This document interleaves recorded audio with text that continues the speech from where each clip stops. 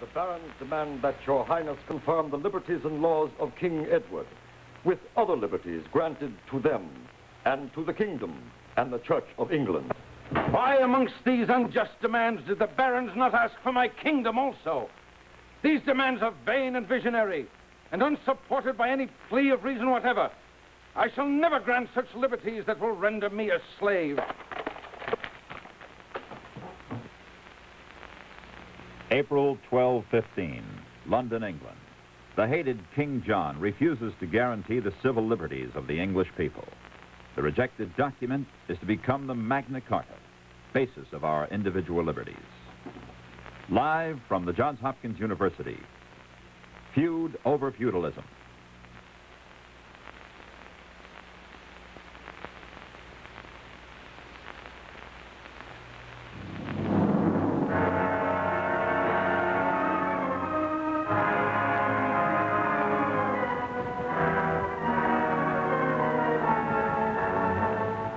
Johns Hopkins File 7, presented by the Johns Hopkins University for the ABC television network from Westinghouse Station WJZ-TV in Baltimore.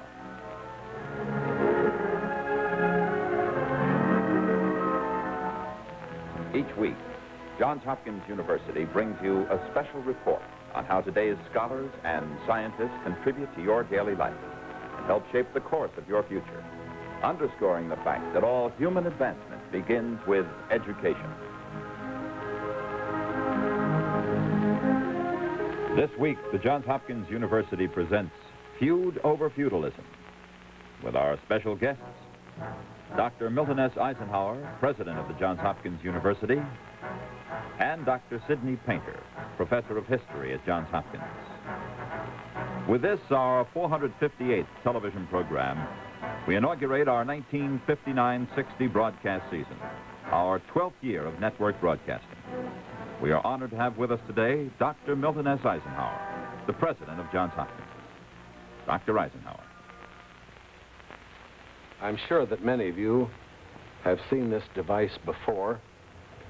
For some months past, it has been shown at the beginning and end of each of these File 7 programs and has become our signature. It's a replica of a model of the universe constructed in France in 1701. I called attention to its symbolism just a year ago, and I'm pleased to do so again as Johns Hopkins File 7 enters a new broadcast season. At the dawn of the 18th century, as this old model shows, the universe was thought to be a kind of mechanical marvel. The stars, the sun, and the planets were conceived as moving according to orderly, absolute, and unchangeable laws like the parts of a giant clock. As quaint as it may appear to us today, this model commands our respect, for it represents one step in man's constant attempts to understand the mysteries of the cosmos. Now in an age when earthbound frontiers have disappeared and our horizons have extended into outer space, we're still in the process of exploring the mysteries of the universe. We should be a bit humble before this old 18th century device, for it reminds us that our modern theoretical knowledge of the world and space may one day again prove to be hopelessly outdated too. But we must never cease the constant search for knowledge. And thus this replica is a fitting device for our television series in which we follow the creative efforts of scientists and scholars as they strive to push back the walls of ignorance. During the broadcast year ahead, we shall examine with you phases of science, art, medicine, history, and many other fields. We shall consider subjects from the earliest beginnings of man up to the present day, and now and again we will take a sortie into the future. This Johns Hopkins program, I'm proud to say, is the oldest television series on the air. As we go into this 12th season, I extend earnest thanks for making the series possible to the American Broadcasting Company and to the staff of Westinghouse Station WJZ-TV. And now it's my pleasure to present your host on Johns Hopkins File 7, Lynn Poole. Thank you, Dr. Eisenhower. Did you ever stop and think about the individual freedoms you have? Probably not. And unlike many things, they aren't missed until they're gone. And there's not much possibility of their going, because your individual liberties are guaranteed by this document, the Bill of Rights. Now, embodied here are the freedoms that we all cherish highly and have fought for often. But I really wonder if our understanding of these freedoms is as great as our appreciation of them. You know, the historian maintains that you cannot retain or maintain what you do not understand, and you can only understand the concept of liberty by knowing something of its past. So today, to acquaint us with the origins of our liberty, we have with us a distinguished historian, Dr. Sidney Painter. Individual freedom is an old idea that no government has absolute rights over its people, and down through history you find many examples of governments trying to strengthen their position by diminishing individual liberties, and the people resisting. Individual or civil liberties, as we know them today, had their start with the Germanic people of Central Europe.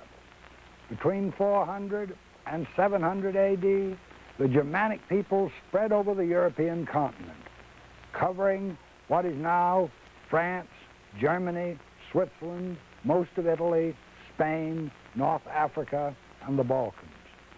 The Germans had lived by hunting and cattle raising in a very thinly populated land, and therefore needed little official government.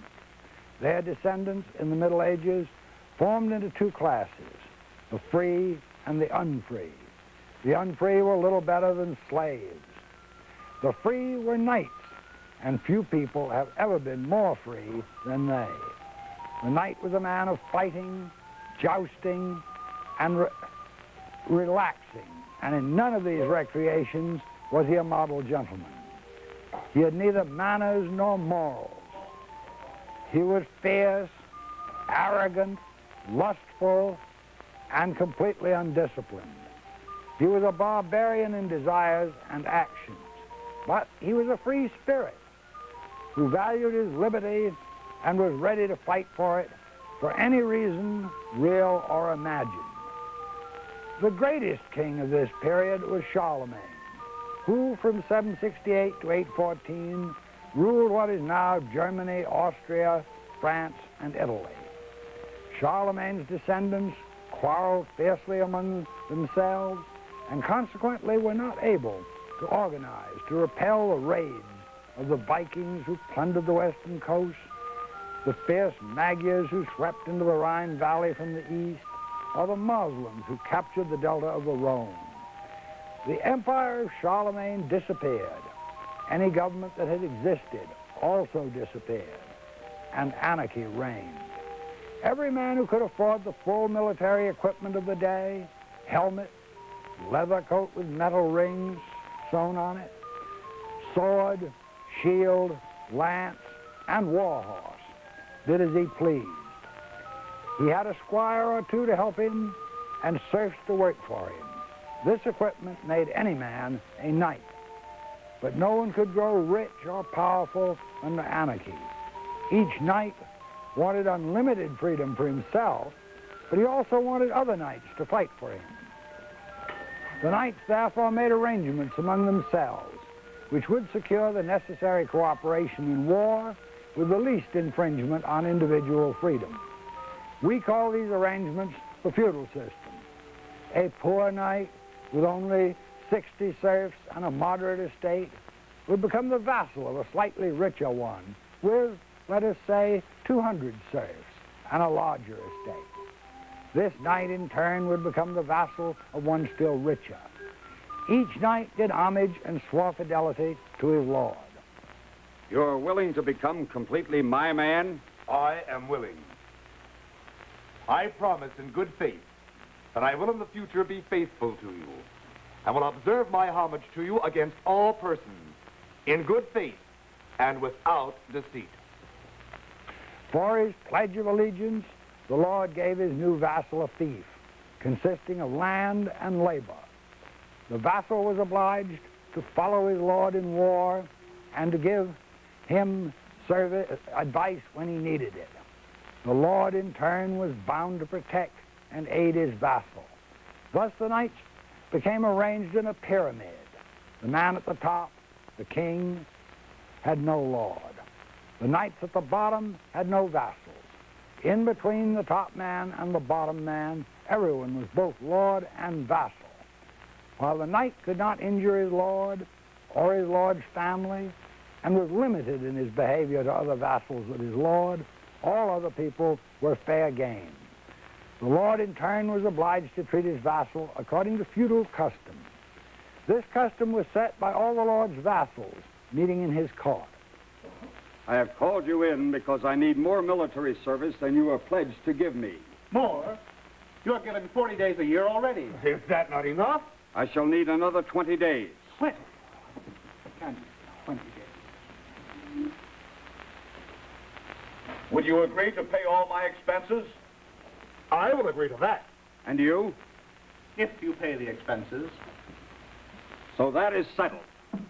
Done. Done.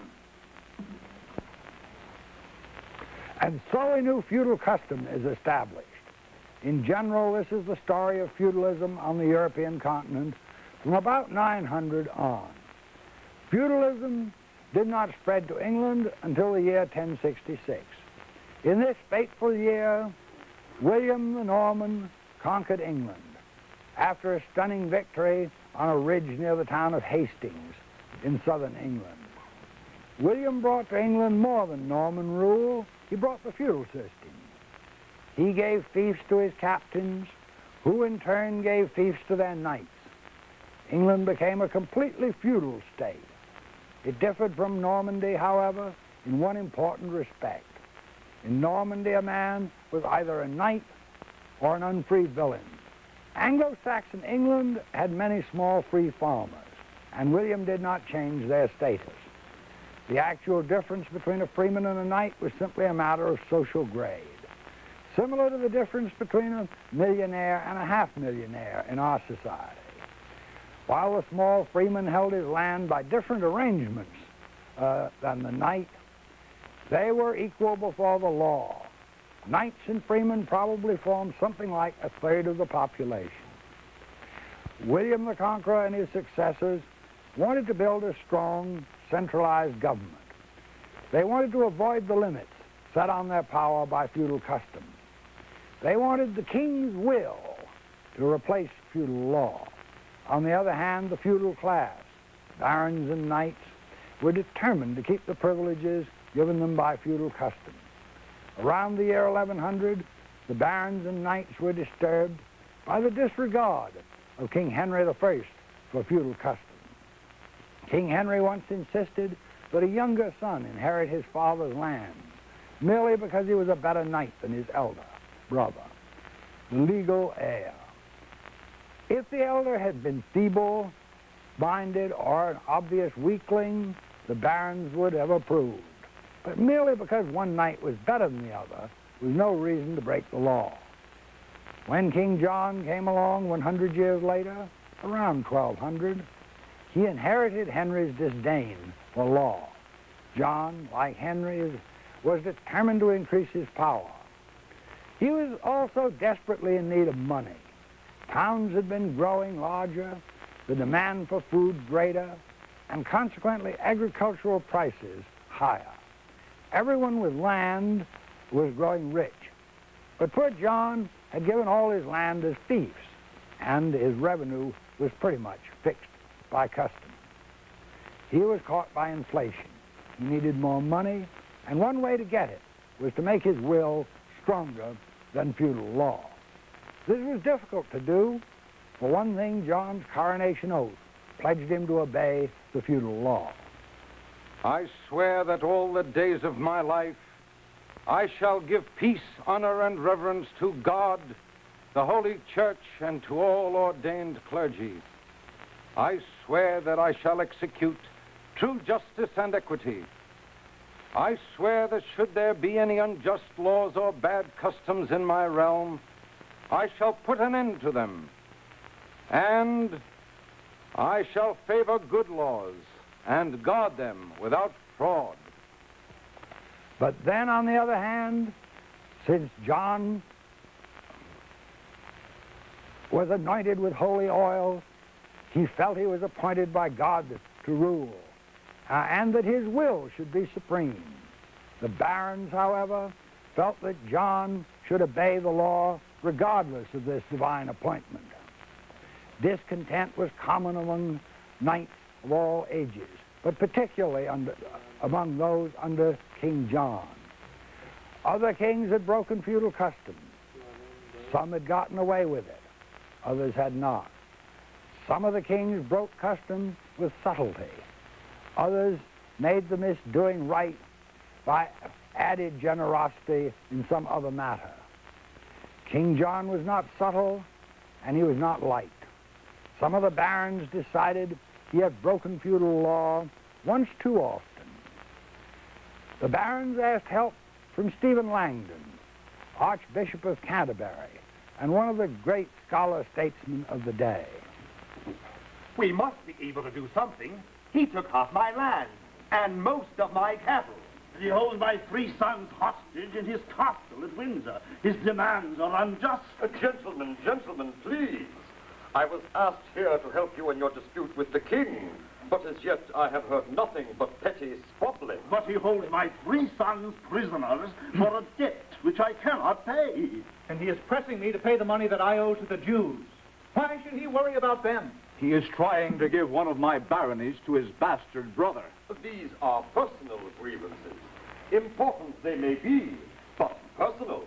And to other knights from whom you seek support, these are petty. Not petty. Talking to Stephen Langdon are some of the men who will start the revolt against King John. They are motivated from purely personal reasons. They want lands, castles, and privileges which John has withheld from them. Stephen Langdon has been asked to help draft their charter. Langdon points out that they will get little support from their fellow barons if their requests are all selfish. He persuades them to work out a program that will appeal to all knights and all freemen. It is a program based on feudal custom that John is ignoring. The document which came out of this meeting of barons we call, appropriately enough, the Articles of the Barons. When King John received the barons' demands, Stephen Langdon, the man instrumental in formulating the demands, and William Marshall, a great baron loyal to the king, met with John to discuss the terms of the agreement. Why did the barons not ask for my kingdom also? These demands are wholly unreasonable. I shall never grant such liberties that will render me a slave. Why be so hasty, your highness? You're not in a very strong position to defy these barons. There are strong men among these. And besides, what harm can come from approving these demands? You will have to change your ways but little. For most of these demands, indeed all of them, are already law. They seem to be asking you to reaffirm your faith in our law, Your Majesty. Huh?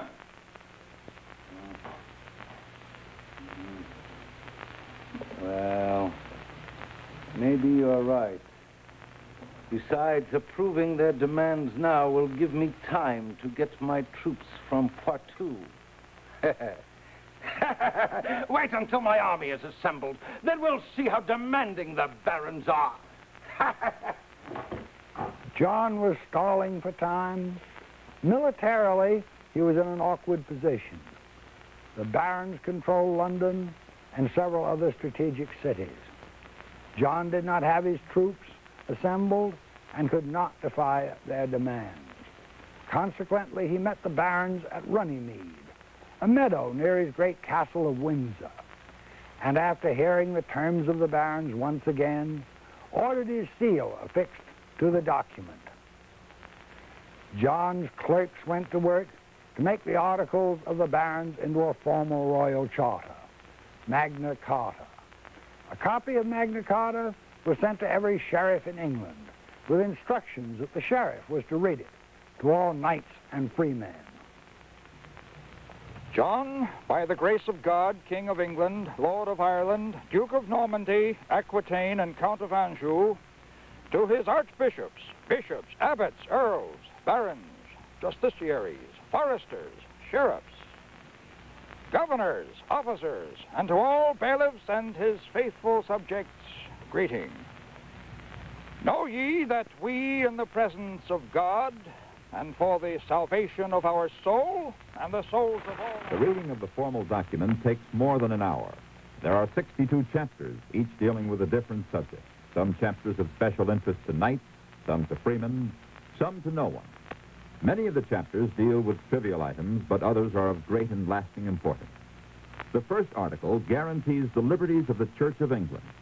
The 39th article is of special interest to freemen. All our ancestors.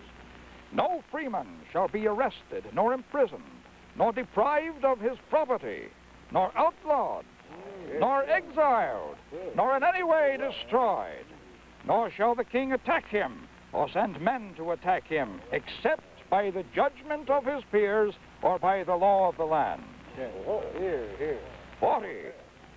We will sell to no man, nor deny to any man either justice or right. 41.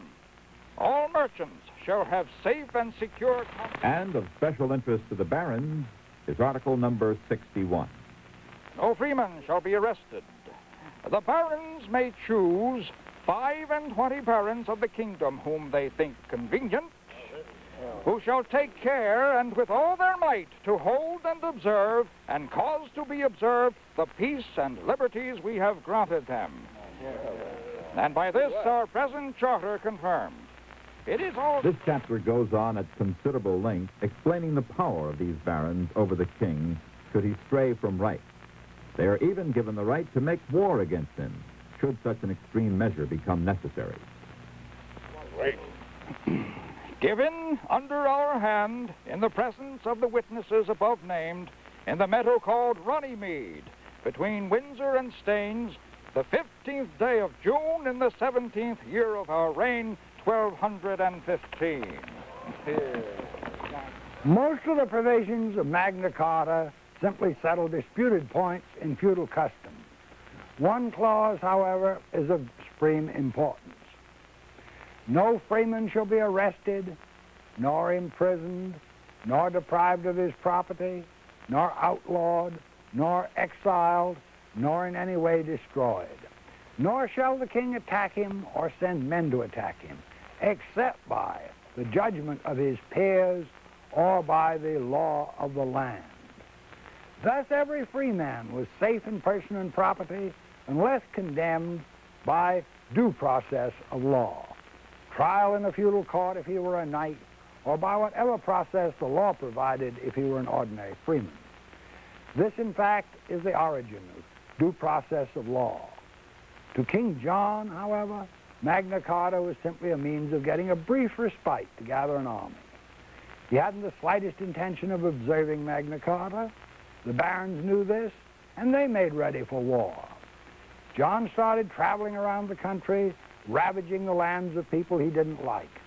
He made a raid into Norfolk and Suffolk, territory almost solidly in the hands of the rebellious barons. Then he started north, and crossing the Wash, he miscalculated the tide and lost all his baggage in the sea. John got up into Lincolnshire, and having lost his food with his baggage, had to eat whatever was available. Here he died of too many peaches and too much ale. Although he died, Magna Carta survived. It was reissued with some revisions many times in the Middle Ages as a symbol of the king's obligation to obey the law. Thus, individual liberty became a part of the fundamental law, applying to all freemen. The guarantee of individual liberty is a great contribution of the Middle Ages. Now, today you've seen how the Middle Ages clearly defined the roles of the two factions in government, the states, and the people. Now, the government kept its power, but it was a limited power, and their people gained their civil rights and freedoms, but they too were limited. In short, a workable balance was struck. Now, when the Magna Carta was issued, it applied only to freemen, about a third of the total English population. But as time went on, the unfree gradually became free, until all Englishmen were equal before the law. Now the Magna Carta became the first entry in every collection of the laws of England. But as the world changed, freedoms were enlarged. And today we have many freedoms not mentioned in the Magna Carta. But the concept of individual liberties guaranteed by the government has come to us from this document. And as we look back over the history of what happened from that time until our own, we can see that the Magna Carta was referred to over and over again. During the tyrannical reign of the Stuarts in England, those who wanted to be free of that reign referred to the Magna Carta. They used it as something important. When people in our own country, here in the United States, struck for their freedom during the American Revolution, Thomas Jefferson and others went back to Justice Cook, who had written about the Magna Carta, had gotten ideas from the Magna Carta, more ideas about freedom. And from that time until our own, it has been proven that tyrants who wish to rule a people cannot rule them unless the people so desire. Now, our thanks to Dr. Painter for this look at the origins of our liberty. We hope you've enjoyed it and that you'll be with us next week when we tell the fascinating story, a 20th century story, of a mechanical man designed to work in areas of high radiation, but who also can putt a golf ball and play hide and seek as well. Be with us next week for The Hot Stuff Man.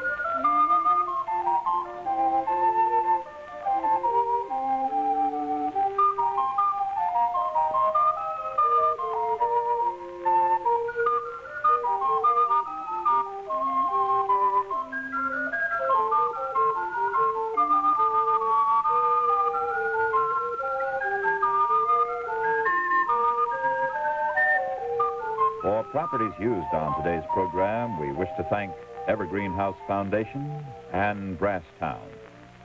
Portions of this program were mechanically reproduced.